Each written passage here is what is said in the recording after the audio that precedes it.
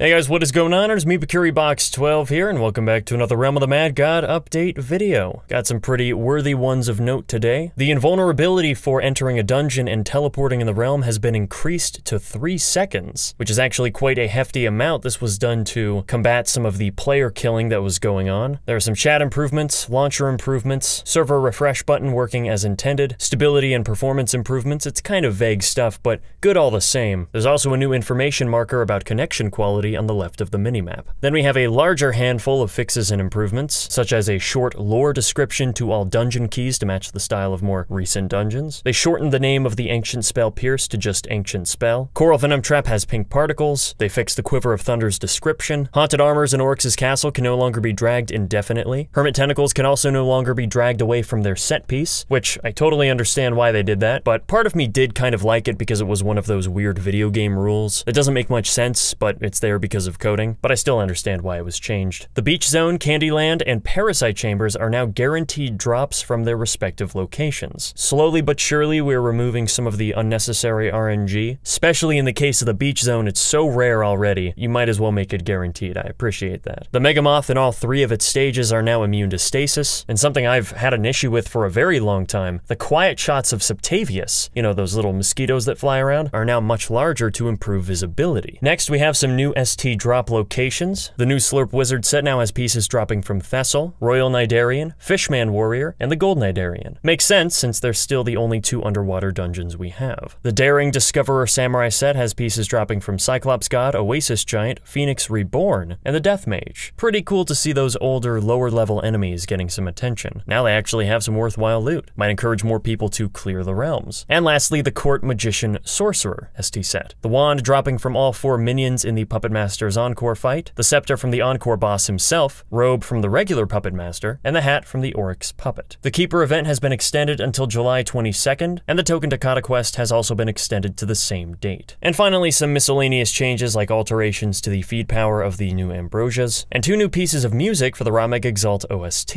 that being Oryx 2 and Oryx 3. Always nice to see progress on the soundtrack. That thing is going to be huge when it's complete. But that is all for today, ladies and gentlemen. Pretty solid update all around. Thank you guys so much for watching, and as always, don't forget to check out the next episode whenever I post it, which will probably be soon. Alright. See ya.